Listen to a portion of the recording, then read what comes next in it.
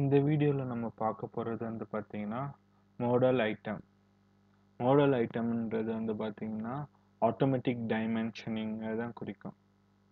So இந்த automatic dimensioning எப்படி உருவாகுதுன்றதை நம்ம பார்க்கலாம். ஸோ இந்த ஆட்டோமேட்டிக் டைமென்ஷன் எதை அடிப்படையாக வச்சு உங்கள் டிராயிங்கை டைமென்ஷன் பண்ணோன்னா, நீங்கள் ஆல்ரெடி அந்த டிராயிங் வரைய யூஸ் பண்ண கன்ஸ்ட்ரெயின்ஸ் வச்சு, டைமென்ஷனல் கன்ஸ்ட்ரெயின்ஸ் வச்சு, உதாரணத்துக்கு இந்த மாடல் ஐட்டம்ஸை கிளிக் பண்ணிவிட்டு இதை நான் செலக்ட் பண்ணுறேன். செலக்ட் பண்ணிவிட்டு நான் ஓகேன்னு கொடுத்த உடனே ஸோ இதோட பேசிக் டைமென்ஷனிங் அது எனக்கு ஃபார்ம் ஆயிடுச்சு. ஸோ இந்த டைமென்ஷனிங் எதை வச்சு ஃபார்ம் ஆகுதுன்னா,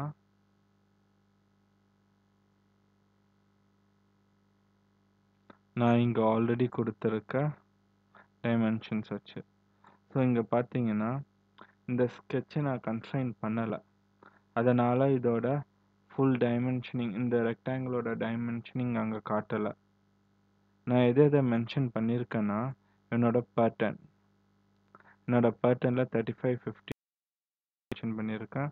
ப்ளஸ் என்னோட ஃபில்லட் அண்ட் சாம்ஃபர் இதை க்ரியேட் பண்ணும்போது எனக்கு எவ்வளோ ரேடியஸ் வேணும்னு கேட்கும். அந்த ரேடியஸையும் சாம்ஃபரோட ஆங்கிள் அண்ட் டிஸ்டன்ஸையும் கொடுத்தனால எனக்கு இங்கே அது ஃபார்ம் ஆகிருக்கு. ஸோ நான் என்னென்ன டேட்டா இந்த மாடல் க்ரியேட் பண்ண கொடுக்குறேனோ அந்த டேட்டாலாம் அங்கே ஆட்டோமேட்டிக் டைமென்ஷனாக ஃபார்ம் ஆகும். ஸோ இதை நான் அண்டு பண்ணுறேன். இப்போ பார்த்தீங்கன்னா நான் என்ன பண்ண போகிறேன்னா, ஆல்ரெடி நான் க்ரியேட் பண்ண இந்த பேட்டர்னில் நான் கன்ஸ்ட்ரெயின்ஸ் கொடுக்க போகிறேன். ஸோ இந்த கேசஸில் வந்து நான் டைமென்ஷனிங் கன்ஸ்ட்ரெயின்ட் கொடுக்க போகிறேன்.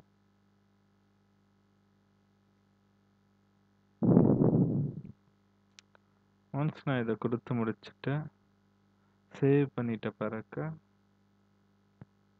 ஸோ திருப்பி மாடல் ஐட்டம் போய் இதை செலக்ட் பண்ணுறேன்.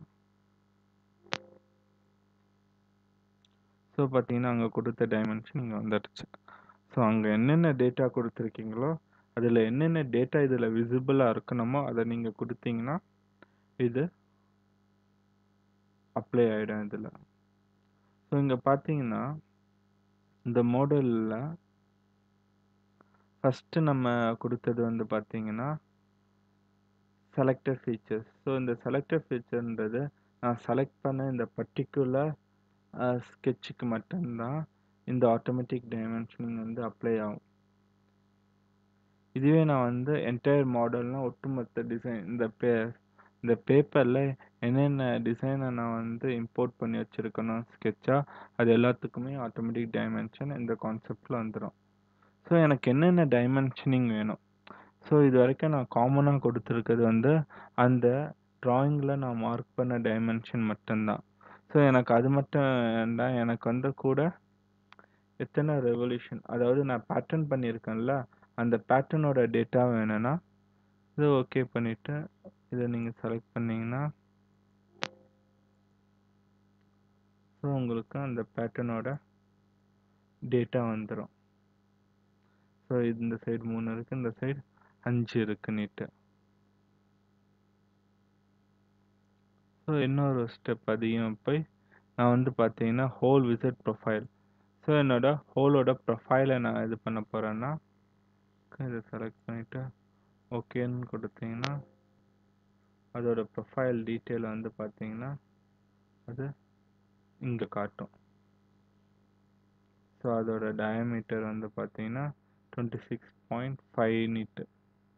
ஏன்னா அதோட டயமீட்டர்னிட்டு இது வந்து ஒரு ஹோல் நம்ம ஸ்பெசிஃபை பண்ண இது கிடையாது. நம்ம ஹோல் நீட்டு கமாண்டை யூஸ் பண்ணி க்ரியேட் பண்ணனால இதை ஹோல் விசிட் கொடுத்தா மட்டும்தான் அதோட டயமீட்டர் இதில் எனேபிளாக இருக்கும். இதான் வந்து பார்த்தீங்கன்னா மாடல் ஐட்டம் சொல்லலாம், இல்லைன்னா ஆட்டோமேட்டிக் டைமென்ஷனிங்னிட்டு சொல்லலாம். தேங்க்யூ.